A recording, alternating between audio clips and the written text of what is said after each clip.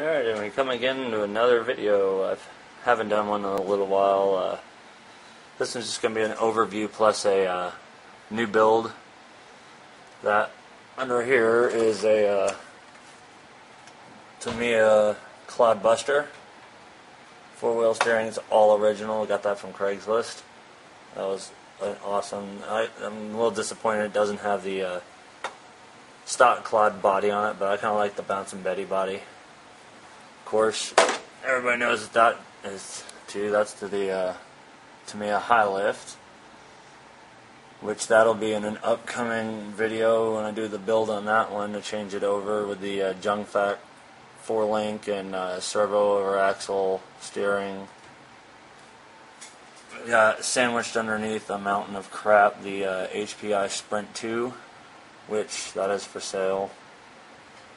Brushless, of course. We've got the Duratrax Evader DT and the 2-wheel drive Slash. There'll be another video on that one too, doing some upgrades to that. The main focus though is on this. This is my latest Craigslist deal. This I've bought actually as the unassembled truck kit for $150. Which list price on these is $239, the cheapest I could find.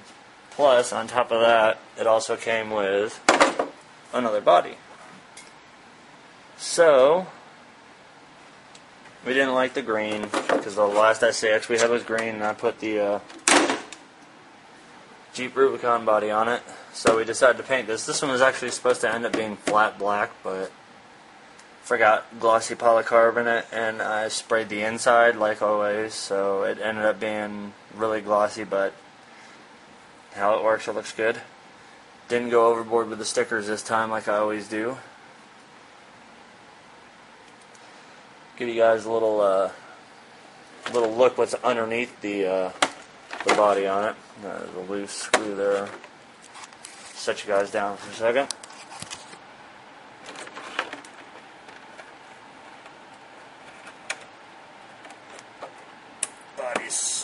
I'm going to drill a bigger hole. Alright, so underneath this one, I built this straight out of the 110 truck kit. Of course, I didn't put the lighting on mine because I never run lighting. But tried a few different things out this time.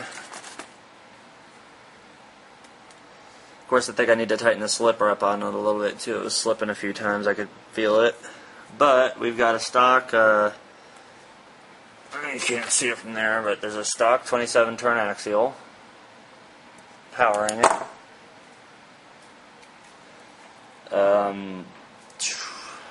See, I've got the hardened steel outdrives in it. Stock shafts for now. If I ever get up to it, I'll buy another set of MIPs, but those will most likely be going on the Wraith when it comes out, and I get it. My little switch here for the on-off for the crawler, I had to solder the positive and negative together because the switch broke, and there was no way to fix it. And I've also did a unique mounting position since this one is going to be going nowhere near water. I just mounted it on the side of the transmission. And of course we've got a 5000 nickel metal hydrate battery powering it.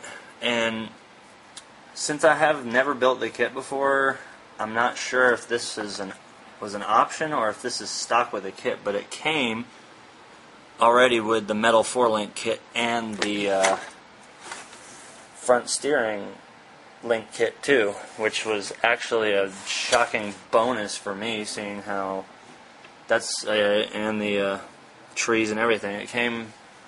That's usually about $40 if you buy it from a hobby shop or online or whatever. I decided to keep this one a 1.9 class rather than a 2.2 because number one, when you get down to it, that 2.2 tire is just awful big for the truck, and you can't run the front bumper on it, and you have to trim a shitload out of the body.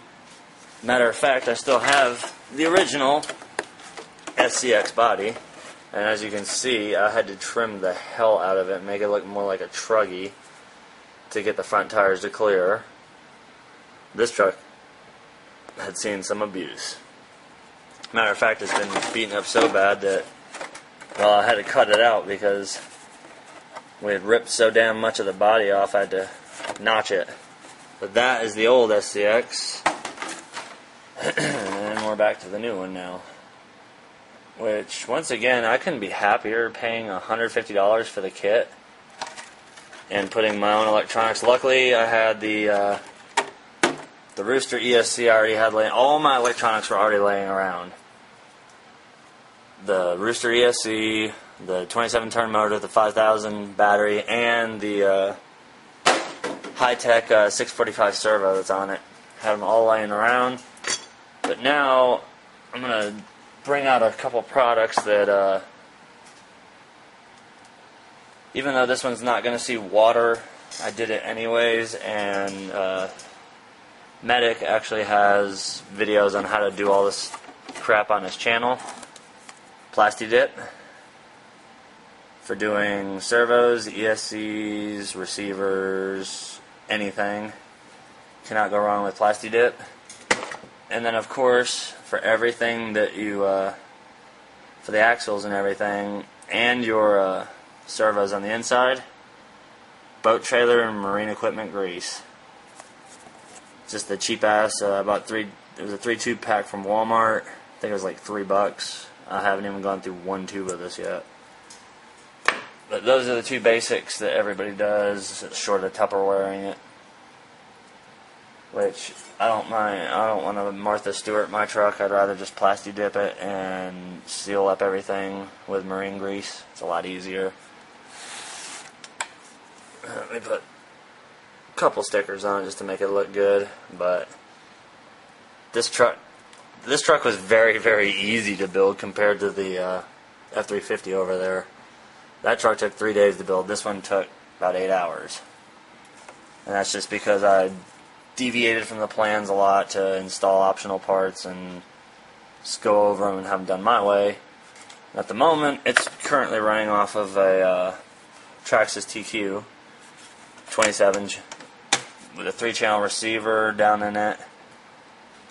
Runs like a champ. I'm going to be doing a build on that one there, the Cloudbuster. I'm going to be converting that over to a crawler. So that'll be an interesting build. Plus the build for doing the 4-link on the high lift. And then, of course, swapping that thing out, I think I'm going to run a brushless system on it. Probably the whole XL5 package. Or no, I don't know if it's the XL5 or not, but I'll be doing a brushless swap and some driveline upgrades on the Slash. It already kicks a lot of ass, but it needs to go faster. If I end up keeping the Sprint, there's not really much you can modify on that one. It's already right out of the box a kick-ass touring / drift car.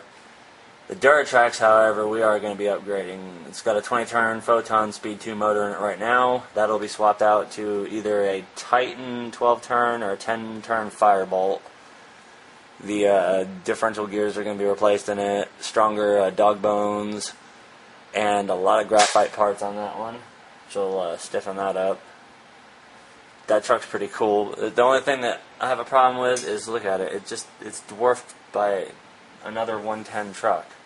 Which I should have just ended up buying 2 of these, but Duratrax was only $130 and the Slash was $240, I think.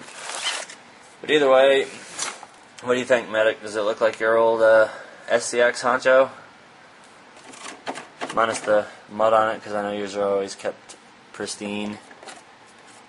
Either way, that's the new rig I acquired. And pretty much covered all bases. The upgrades on all those trucks, plus videos of this sucker in action. Guess that's pretty much it. Till you see this thing out on the trail. Hope you guys enjoyed it. Hit subscribe if you like what you see. Don't forget to check out DJ Medic 2008's channel for everything RC. Catch you guys later.